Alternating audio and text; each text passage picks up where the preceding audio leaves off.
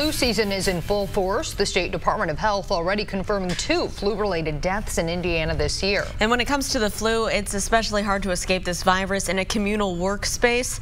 So our own Erin Lish joining us live with experts at Office Pride on how you can keep a clean and healthy office. Erin, good morning.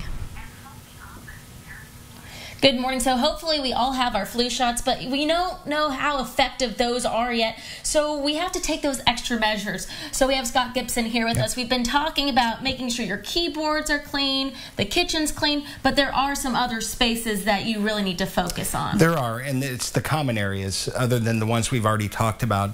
We're in a copy room now, and there's all kinds of touch points in here. There's light switches, there's the copier and scanner, and you can see there's fingerprints on here.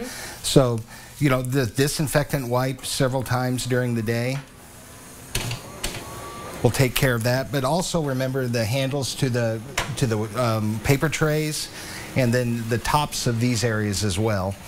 And then you have the common area counters. Here's your stapler again. Right.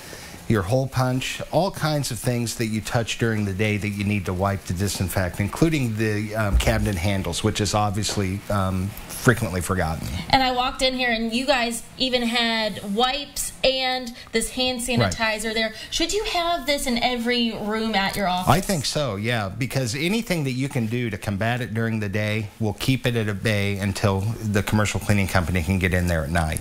And you have the wipes, you have the hand sanitizer. Should you wait till everything dries to try to do anything, or what's the wait time for that? Well, these dry pretty quick. I mean, obviously that's already dry. You see these at the grocery stores for the grocery carts. They wipe and go. So I think that really with dwell time, you don't have to worry about that so much during the day for the preventative, but for the deep clean at night, you do.